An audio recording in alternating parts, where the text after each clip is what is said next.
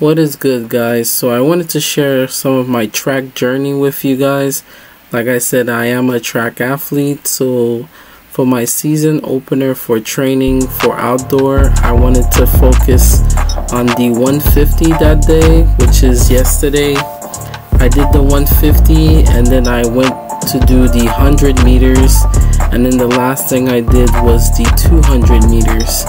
Now, calculation is always key, especially controlling form. So now, since this is my first day back, I wanted to make sure to see where my speed and endurance is, how well I could finish. And it's not about the times at the moment, it's mostly focusing on how much I could control form as well as finish the race to see where I'm going and if my form is in better condition. So I'll see you guys for more videos. The next up will be the 100, and then the 200 is last.